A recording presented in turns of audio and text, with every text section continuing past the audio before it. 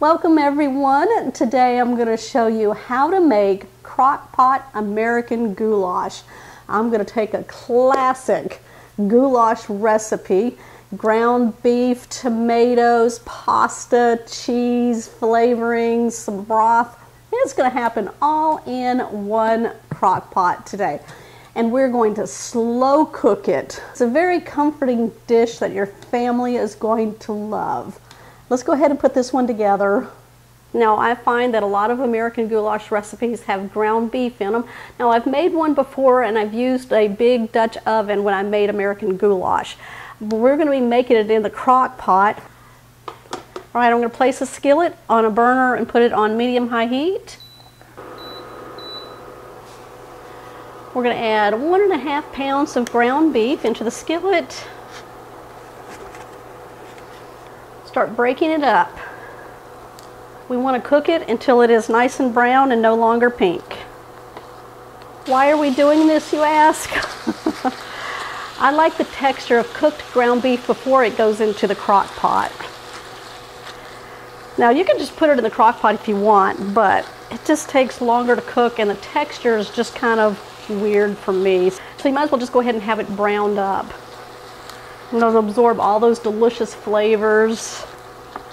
Now while you're browning up your ground beef, you can go ahead and start chopping up a bell pepper, which I already did for you guys. And then I've got 2 small onions that I'm going to chop up also. I'm just going to take the ends off the onion, pop the outer layer off, just cut through the skin, and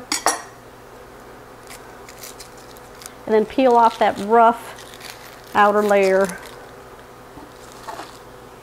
I'm not going to be dicing these. We're going to be really giving them a nice chop because anything you put in the crock pot is going to cook down and you still want to have that texture of the onion. So I'm just going to cut it in half. Big chops.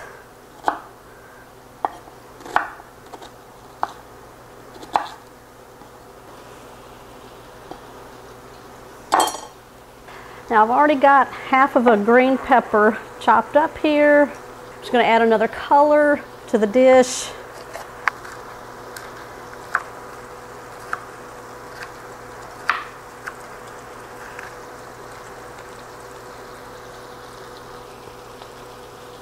Okay, so the ground beef is almost browned up. What I'm going to do now is go ahead and add the onion. I want to get that softened down just a little bit before I put it into the crock pot.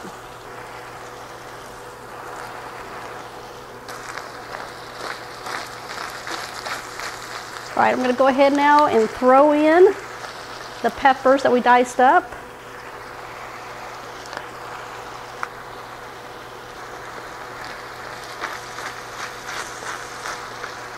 Start softening those down just a little bit.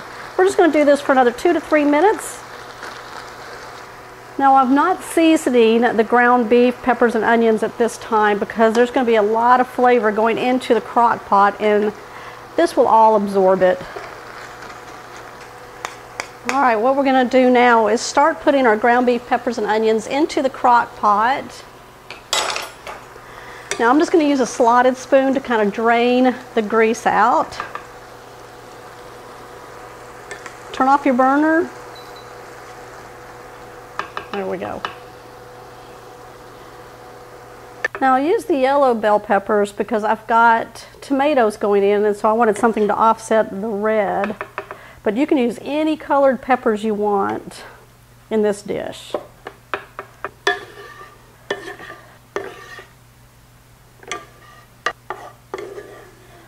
Okay, we're going to add all this deliciousness right here into the crock pot with the ground beef, peppers, and onions and let it slow cook. First thing you need, 1 can of diced tomatoes. This is 14 ounces.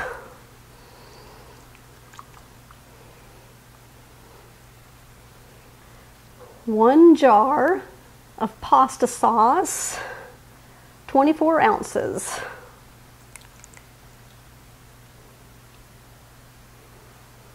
I'm going to fill the jar up with 1 cup of beef broth, give it a shake.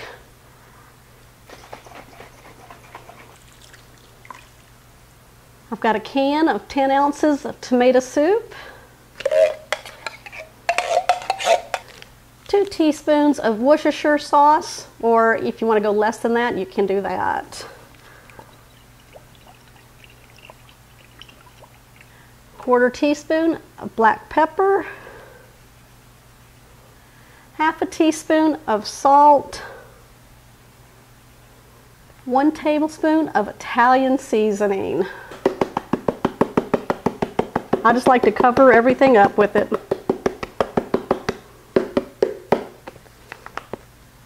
Let's go in, mix it all together.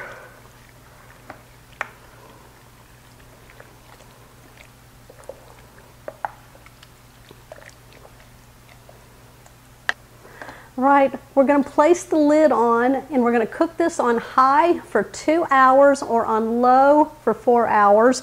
We're going to come back. I'm going to show you how we're going to incorporate the pasta and the cheese. Okay, I've cooked this on high for 2 hours. What we're going to do now is add the pasta. Now you can do this 2 ways. The first way is to just go ahead and put it in uncooked. And I'm using elbow pasta. Once you put this in the crock pot, it will cook about 1 hour, give or take, until you get nice and tender pasta.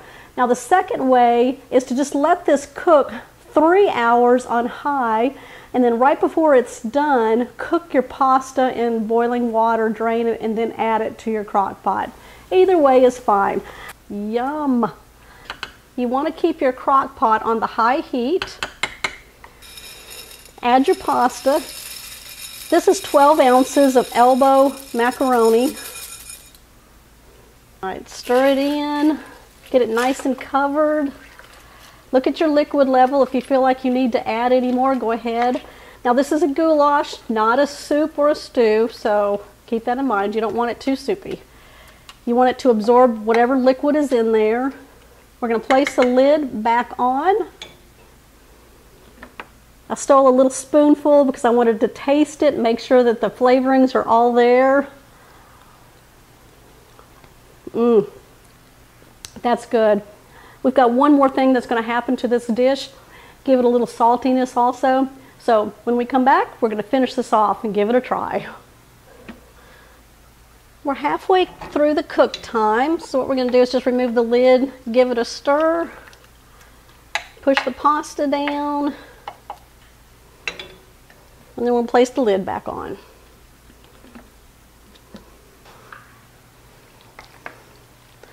Yeah, this is so done. Make sure that you turn off your crock pot. Oh yeah, it absorbed all those liquids in there. Look at the colors. All right, let's add our cheese. Any kind of shredded cheese. Mix that all together. I'm going to plate this up and give it a try for you.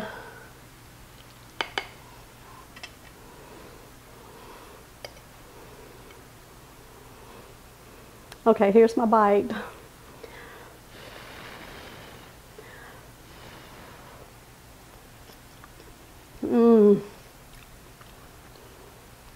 Oh my gosh, this is delicious. The only thing missing is corn. My husband said no corn this time, so the corn got left out. But if you want to add corn, you can add corn. I'll make it as a side dish. I like the big chunks of the onions and the peppers in there. Well, that just makes it, that's delicious. The pasta is very tender when you do it like this. You can do it like this. All right, give me a thumbs up. Comment down below what you think of my American goulash. If you're new to the channel, make sure you hit that subscribe button down below and that bell notification, because that little bell will notify you when all my shows are posted. Okay guys, I will see y'all on the next episode.